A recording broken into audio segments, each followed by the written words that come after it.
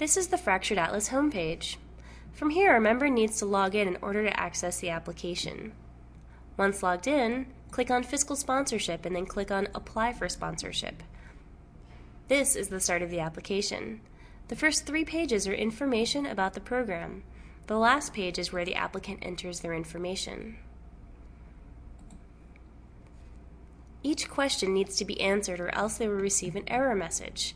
For example, they must type 9 digits into the Social Security number or EIN field or else they will receive an error message when clicking Submit. After answering all of the questions, the applicant is prompted to read and review the contract before agreeing to the contract and clicking the Submit button.